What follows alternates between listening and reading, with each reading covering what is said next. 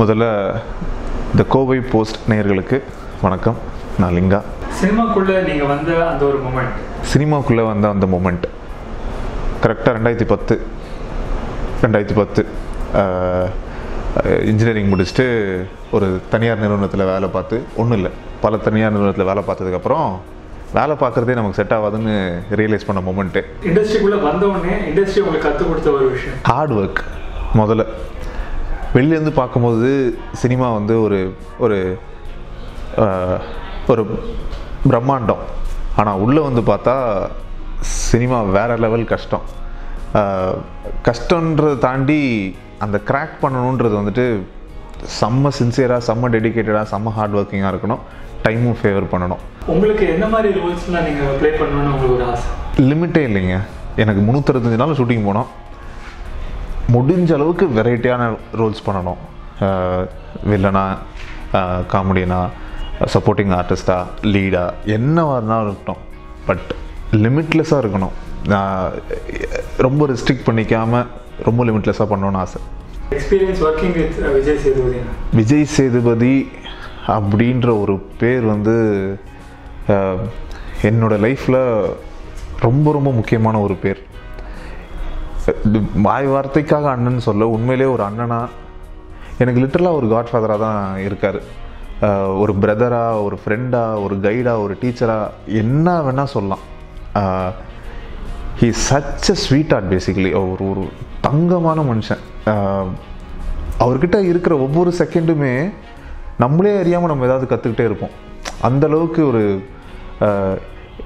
என்ன சொல்கிறது, ஒரு ரொம்ப வித்தியாசமான ஒரு ஒரு அனுபவம் இருக்கும் அவர் கூட இருக்கும்போது. சேதுபதி படத்தில் நடந்த ஒரு ஃபன்னி மூமெண்ட் யாருக்கு தெரியாது. அது ஃபன்னி, இப்போ நினச்சி பார்த்தா ஃபன்னி. பட் அப்போது என்ன டெரராக இருந்ததுன்றது, ஆசிட் அடிக்கிற சீன் ஒன்று வரும். அந்த ஆசிட் அடிக்கிற சீன் வந்தோடனே நான் பைக் எடுத்துகிட்டு, புல்லட் எடுத்துகிட்டு ஸ்பீடாக வரணும். வந்து சேதனை பிக்கப் பண்ணிவிட்டு போனோம். லைட் வேறு போயிட்டுருக்கு.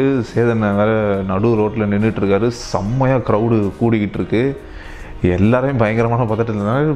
பைக் ஓட்டலாம் பிரச்சனை இல்லை, ஓகே ஃபைன்னு சொல்லிட்டு அந்த சீனை அடித்து முடித்தவொன்னே பைக்கை எடுக்கிறேன். அப்போ தான் தெரியும் அது ரைட்டு கீர் இல்லை, லெஃப்ட் கீருன்னு. இது வரைக்கும் நான் லெஃப்ட் கீர் ஓட்டினதே கிடையாது. புல்லட் வேறு, வெயிட் வேறு பேலன்ஸ் பண்ணோம்.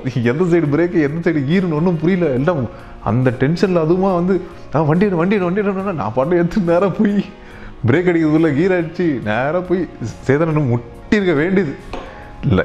ஜஸ்ட்டு அண்ணன் பிரேக்கு பிடிக்கல, அண்ணன் நவருங்கண்ணேன்னு சொல்லி அவர் நவுந்து கீழே விழுந்து அது ஒரு பெரிய சீன் ஆச்சு. அது அப்போ பயங்கரமான டென்ஷனில் இருந்தது. பட் இப்போ யோசிச்சு பார்க்கும்போது உண்மையிலே கொஞ்சம் நல்லா ஜாலியான சீனாக தான் இருக்குது. சினிமா தவிர உங்களோட வாழ்க்கை பயணம், எம்ப்ளாய்மெண்ட் ஆப்பர்ச்சுனிட்டிஸ் நம்ம ஏற்படுத்தணும் அப்படின்றது என்னுடைய ஆசை.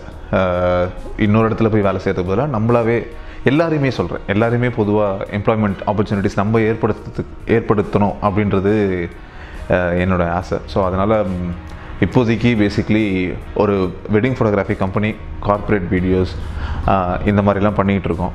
சென்னையில் ஒரு 8-9 இயர்ஸாக வச்சு ரன் பண்ணிகிட்ருக்கோம், நானும் என் தம்பிங்களும் சேர்ந்து.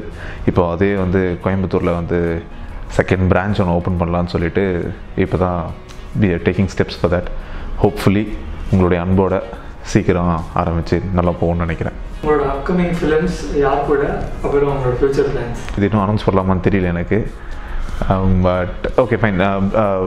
ப்ளூ கோஸ்ட் என்டர்டெயின்மெண்ட்டில் பல்லு படம் பார்த்துக்குன்னு ஒரு படம் பண்ணிகிட்டு இருக்கேன். அட்டகத்தி தினேஷ் ஹீரோவாக பண்ணுறாரு அதில்.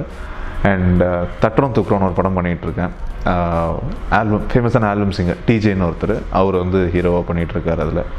ஸோ இந்த ப்ராஜெக்ட்ஸ்லாம் போயிட்டுருக்கு. அண்ட் இன்னும் கொஞ்சம் எக்ஸைட்டிங்கான ப்ராஜெக்ட்ஸ்லாம் இன்னும் கூடிய சீக்கிரத்தில் வரப்போகுது. பட் அது கன்ஃபார்ம் ஆகட்டும். ஹோப்பிங். இவ்வளோ நேரம் நான் பேசுனது கொஞ்சம் இன்ட்ரெஸ்டிங்காக இருந்திருக்கும்னு நினைக்கிறேன். ஸோ இதே மாதிரி இன்னும் இன்ட்ரெஸ்டிங்கான நியூஸ்லாம் வேணும்னா please do follow Kovai post. Thank you.